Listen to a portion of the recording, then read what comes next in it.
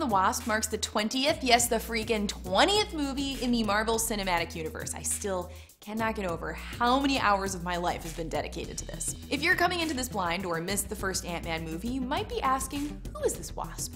Is she a good Wasp or is she a bad Wasp? Good news, we definitely peddle in this kind of information.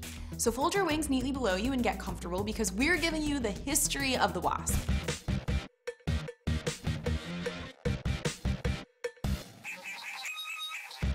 Different heroes have donned the name of the Wasp, but the most consistent is former debutante and current entrepreneur Janet Van Dyne. Originally introduced in the ongoing Ant-Man saga Tales to Astonish, Janet joined the story in June of 1963 as a firecracker who openly flirts with older scientist and super nerd Hank Pym.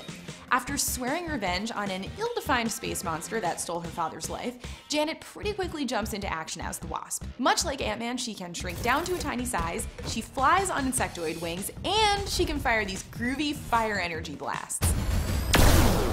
Now, Hank is often involved in superheroics out of a sense of obligation, but Janet has a lot of fun with it. Her buoyancy and her levity quickly become trademarks of the character, and readers loved her.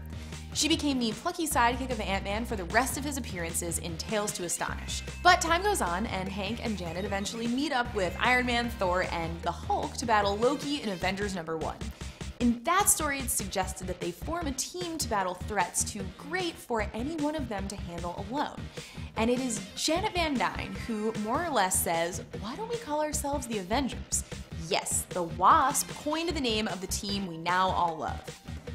Now, you can probably guess where this is going between Ant-Man and the Wasp, and it's honestly nowhere great. Their love story is not simple. Janet spends a lot of time trying to gain Hank's approval, and Hank pushes her away because he's still getting over his first wife. And then things get kind of dark, and Hank begins acting erratically and vanishing on her, suffering from mental illness that will plague him for years. In one of the strangest comics of the famously strange Silver Age, Hank suddenly takes on the new persona of Yellow Jacket, who's a lot like Ant-Man except a jerk. Now, Hank had changed names and powers before. He'd been Ant-Man and Giant Man and Goliath, but the personality change was new. Determined to give Janet what he felt his previous alter egos couldn't, he immediately proposes.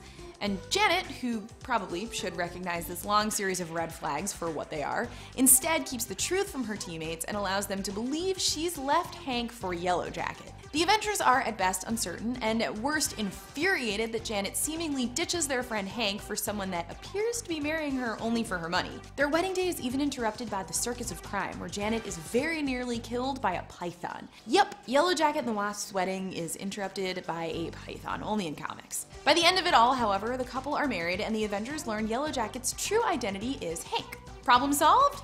No! For their honeymoon, Hank and Janet go on reserve status with the Avengers, and it does them absolutely no favors. The relationship actually goes from tempestuous to abusive. He's under control of Egghead when this happens, but Hank definitely hits Janet in the jaw very hard during an argument. So she immediately leaves and divorces him and goes back to the Avengers, but not after famously beating him in a fight with the line, "The only trouble with you is you've only got one trick and I can do it too." Bam! Fist. Right in Hank's face. After her divorce, Janet has a short-lived fling with Tony Stark, who avoids telling her his true identity is Iron Man. He's afraid Janet will leave him if she knows. Because she's reasonable, she's not gonna date her ex-husband's teammate. So Iron Man doesn't tell her. Until he does. And then she leaves him. Don't worry, they both get over it.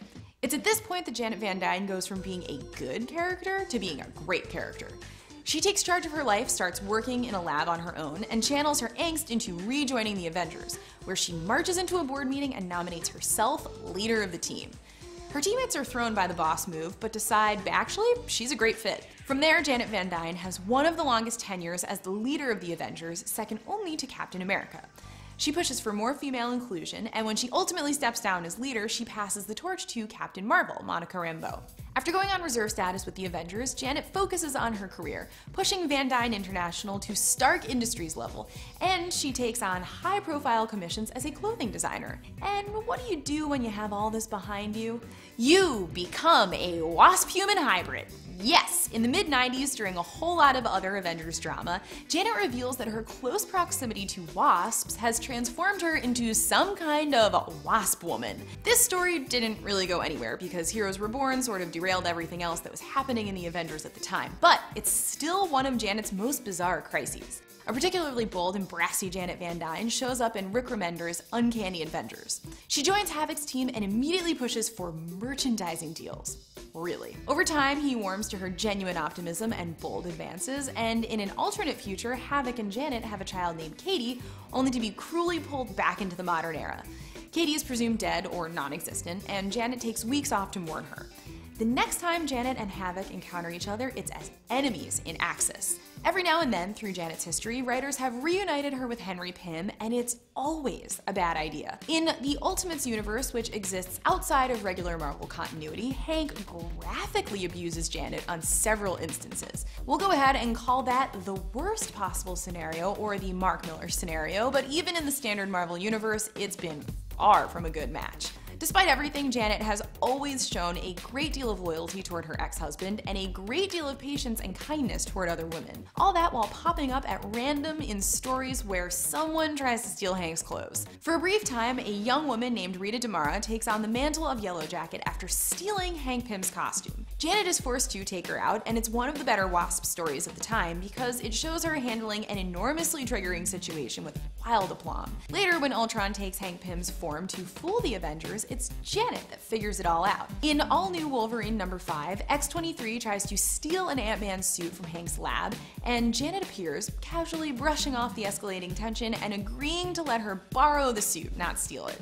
Finally, in the Unstoppable Wasp, Janet shows up to help Hank's daughter, Nadia, come to grips with her life as a superhero. Look, Janet Van Dyne isn't everyone's favorite Avenger, but she's a character that deserves far more props than she gets. Not only does she have an impeccable record of giving it her all, she also displays an unexpected tenderness that many of the other heroes can't match. She doesn't lose sight of her goals, and she sticks to her guns until the bitter end. Janet Van Dyne is, and always has been, the very definition of an Avenger. Plus, she's being played by Michelle Pfeiffer in the upcoming movie, so everyone can get excited about that. As for the upcoming Ant-Man and the Wasp movie, you know how Scott Lang, that's Paul Rudd, inherited Ant-Man from Hank Pym or Michael Douglas?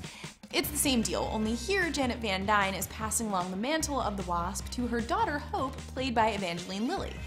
So, Hank and Janet back together, huh? I mean, Marvel, are you ever gonna learn your lesson? How do we think that's gonna go? You let us know in the comments, or if there's another character you want us to break down the history of.